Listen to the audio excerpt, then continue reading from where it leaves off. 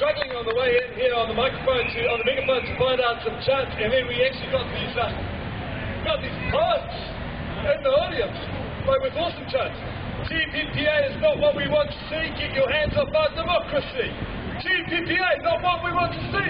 Get your hands off our democracy. Multinational investor treaty should not replace the Treaty on Waitangi. I'd like to introduce Professor Bob Lloyd from the Physics Department at the University to speak about the implications of this for the environment. Thank you very much.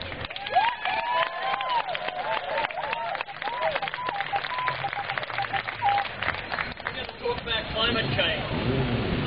Climate change is the defining issue of our time, as many people have said. Ban Ki-moon from the UN has recently been pleading with governments to start reducing their emissions. Science has unequivocally said there is now no doubt. My calculations show that if we don't start decreasing emissions by 5% per annum by the end of next year, we will almost certainly go above 2 degrees. The situation is dire, and it's obvious that governments cannot act to prevent the collapse of our environmental system. I don't know if anyone saw Tremaine's fantastic cartoon in the paper the other day about Virgin Galactica. It was great. Virgin Galactica smashed up on the Mojave Desert in pieces, and there's a commentator saying, well, we'll have to rename it now. We can use the Galactica part any rate. It was well. Don't worry, it took me a while to get it too. It was early in the morning. The Earth is now rapidly becoming a non-virgin. The problem, as I see it, is that our present economic system requires continual economic growth. In addition to this, it protects vested interests. Our present economic system is predicated on an extreme version of economics called neoliberal economics. Free, unfettered trade, legislated by instruments such as the TPPA, is a cornerstone of neoliberalism, an ideology that promotes vested interests and perpetrates the fantasy that the market will solve all problems, including climate change. If the TPPA is signed, then it will curtail New Zealand's ability to put in place CO2 reductions that are desperately needed, that Ban Ki-moon is asking governments, including the New Zealand government, to put in place. It is clear from the latest IPCC reports, for instance, that we cannot burn what we know of the oil, coal and gas that's in the ground. We can only burn a small fraction of it. With this in mind, as the last poet said, it's rank stupidity to allow oil companies onto our coast to explore for yet more oil.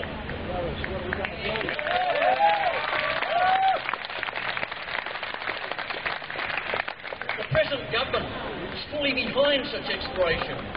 But such people, if they did take protests, as I did earlier this year, and tried to prevent oil drilling, then signing the TPA would mean that the international companies would sue the New Zealand government for not preventing people like me from protesting.